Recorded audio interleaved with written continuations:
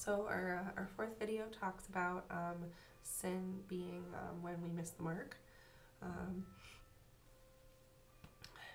and the reason that we are even able to sin and then overcome sin in the first place is because we have the mercy of God.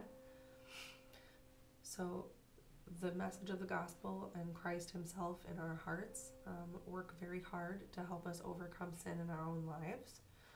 God is always actively seeking us.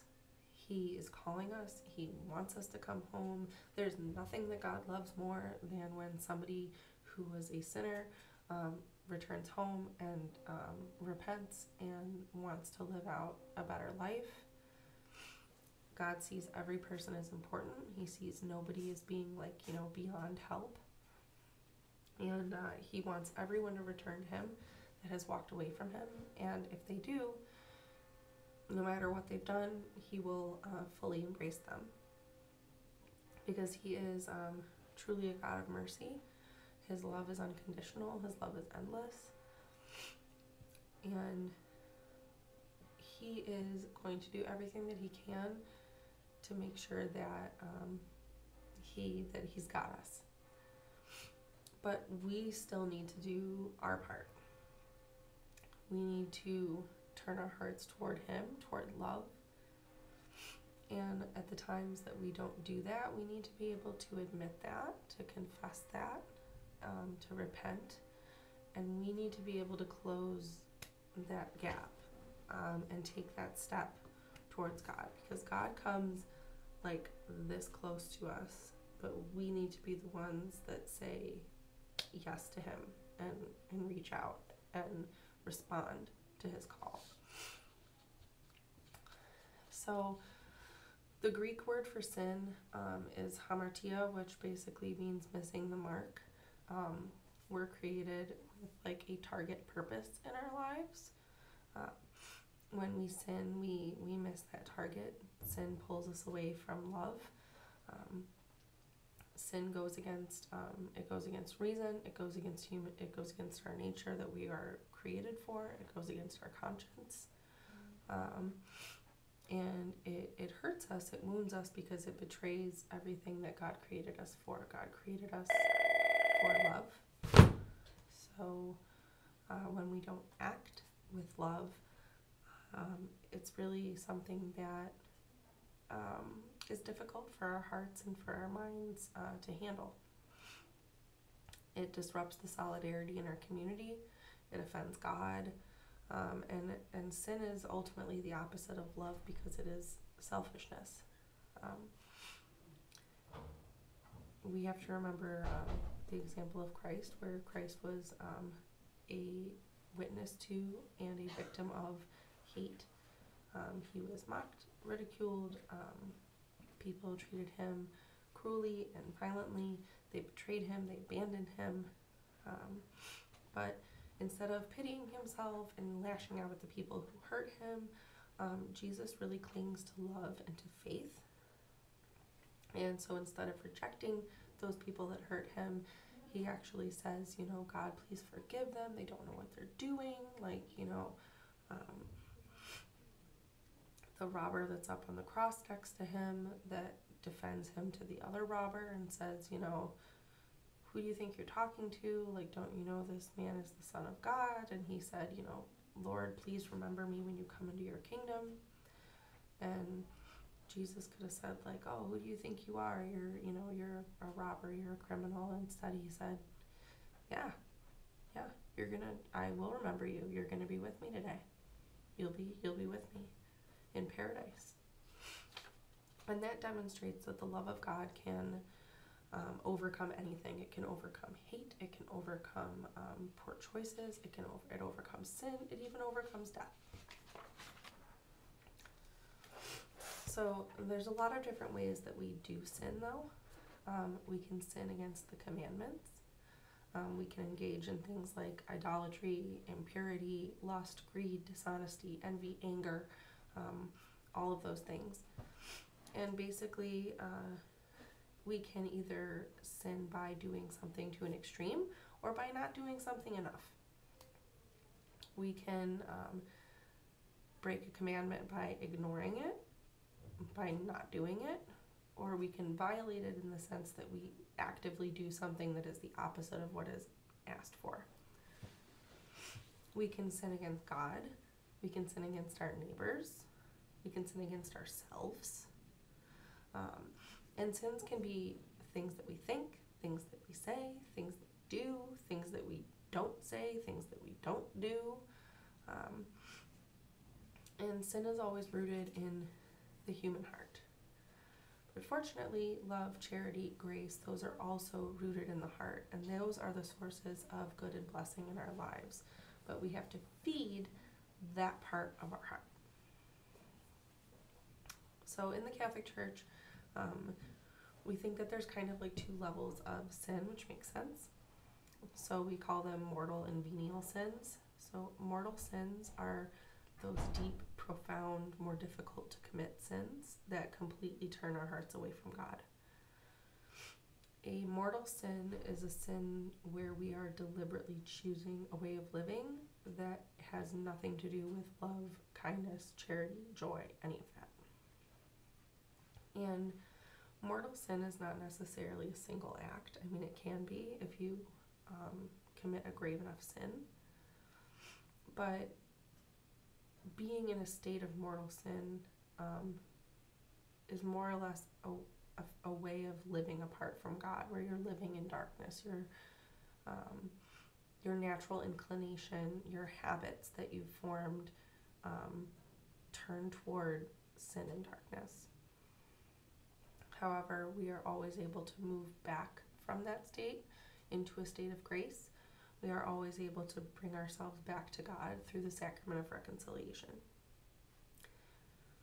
We also have venial sins, and venial sins mean that, it's kind of like a temporary lapse in judgment. It's like a smaller action or an action where it's not really a pattern or a habit. It's just kind of like a small off decision or a small off day where, we didn't make the best choices. So there's a couple of conditions that we need for mortal sin. And those things are called grave matter, full knowledge, and free consent. So grave matter means that there are certain actions that automatically cross the line from venial to mortal. So we're talking about murder, adultery, stealing, lying, slander, rape, greed, violence, any of those kinds of things. Then you?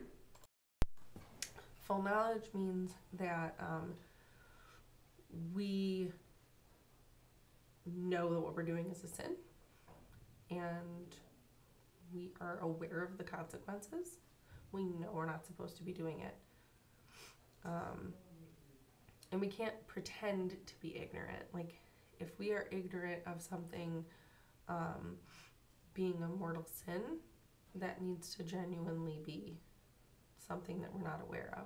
However, because we have God's voice in our hearts, because we have a conscience, because we live in a community where we typically, our actions are witnessed by other people, it is very difficult to claim that we don't know when something is genuinely evil, that we just did something and we have no idea, that it's bad. So that doesn't really happen too often, that somebody doesn't have full knowledge of something being a sin. Then we also have full consent, and this one is especially important because this is the one that can really be variable. So full consent can be affected by a person's psychological state, their mental state, their social state, that can prevent them from having full freedom over their behaviors. Somebody can have a mental illness or a substance abuse problem that can affect their decision-making process or their words or actions. You can have a situation where somebody is threatened or coerced, and so they're behaving in a way that they don't want to, but they feel like they don't have a choice because they're scared because someone else is kind of manipulating their behavior. So those are definitely things that we can take into account But we should also make sure that we are slow to blame others other than ourselves when we sin. So we need to really examine in any sin that we do, what part did I play in, really agreeing to and choosing to do or not do this thing. And the patterns that we make in this life, they really are repeated in life after this. So the more we live in darkness here on earth and the more selfishness we engage in, that's really going to affect what happens to us after we leave our earthly bodies and our earthly lives. And one of the main things that we need to watch out for are capital sins. These are often referred to as the 7 deadly sins. These are certain attitudes and behaviors that it's really easy to fall into that we have to be very watchful for, more so than others. And those are arrogance or boastful pride, greed or hoarding, envy or resentment, hateful wrath, so not just like general anger, but steaming, burning, irrational anger, lust, gluttony or ignoring the poor, so taking way too many resources, whether that's food, clothing, things that other people might need. And then also sloth or spiritual apathy, so that can be both like an unwillingness to do anything physically to contribute to your household or be helpful to other people at home or at work, and then also not being willing to put forth effort in your relationship with God.